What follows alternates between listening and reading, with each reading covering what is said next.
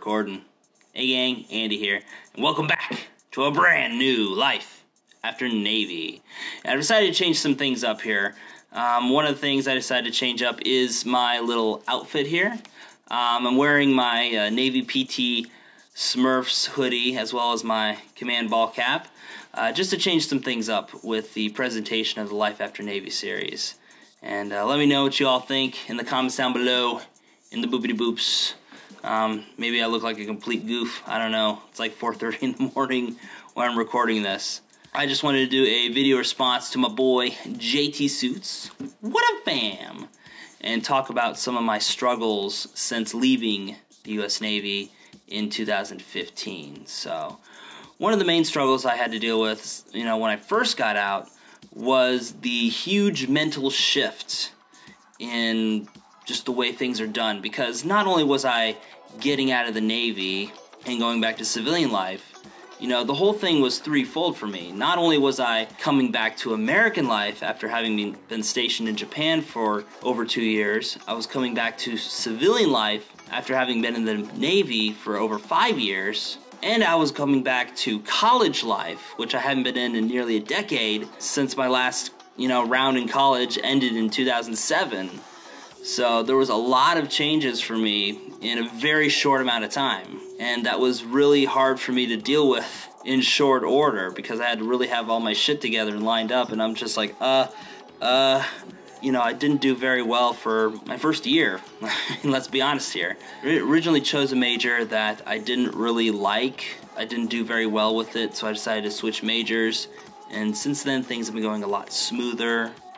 But it's still a struggle because I still have to rebuild after basically fucking up my GPA something fierce. That's been a struggle that I've been dealing with for the past couple semesters. But my main one is financial. Even though I do get paid, BAH, it does help pay the rent here in addition to my other expenses and stuff like that, gas and whatever, insurance, stuff like that. It doesn't cover everything, and it's also prorated for the days that school's in session. So let's say a full month's worth of school in February, and you get paid the full BAH. Great, awesome, things are able to go smoothly. But for January and February especially, because those are the months that winter break is accounted for, because it's accounted for the month previous. So January and February are actually being accounted for December and January, BAH-wise. So because winter break falls on those months, it does, very severely affect the amount that I get from BAH.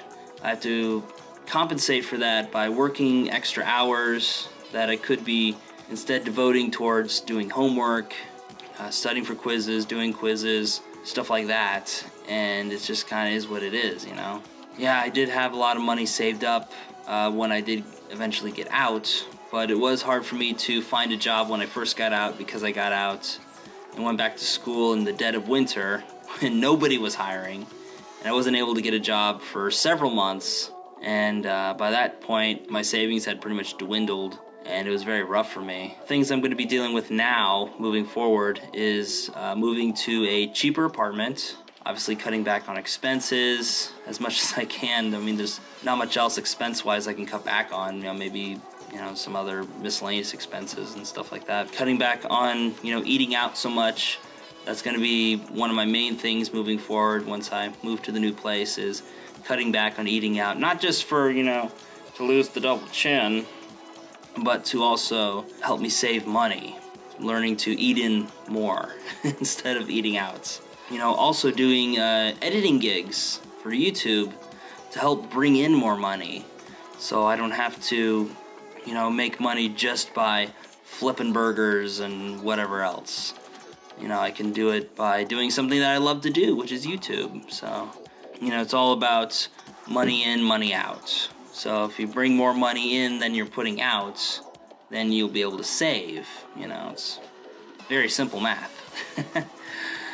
But anyway, I'm getting kind of tired, and I gotta get going to bed soon so I can get up and go to escuela and do other things. But I just wanted to check in here and do a quick little Life After Navy episode. And before I go, I just want to ask you guys a question. For those of you who have gotten out, let me know in the comments down below in the boopity boops what some of your struggles were when you first got out. Or on the flip side, what were some of your successes and what are some of the things that, you know, you were kind of thinking, you know, oh, it's going to be super hard to do this when I get out, but when you actually did get out, it was actually super easy. What are some of the things that you struggled with or had success with, and what do you think led to those successes? Just let me know in the comments down below in the boopity boops, and we'll keep the conversation going. But for now, this is the TkyoSam, signing off for now. And as always, we'll see you next time. Catch you later, guys. Bye.